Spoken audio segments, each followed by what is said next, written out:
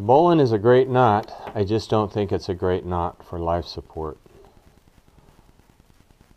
One of the issues with the Bowline is that it's not a cinching knot, as suggested by the ANSI standards. So your carabiner will have an opportunity to get side-loaded, misoriented, put side pressure to open the gate.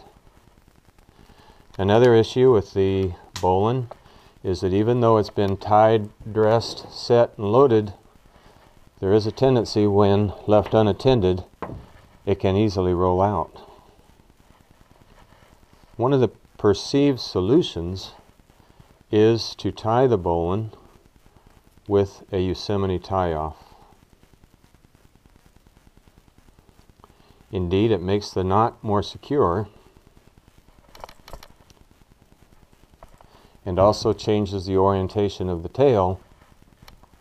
But once again, if it's left unattended or you pull it through the tree or the crotch, it has an opportunity to become misoriented, and it can come back to you looking like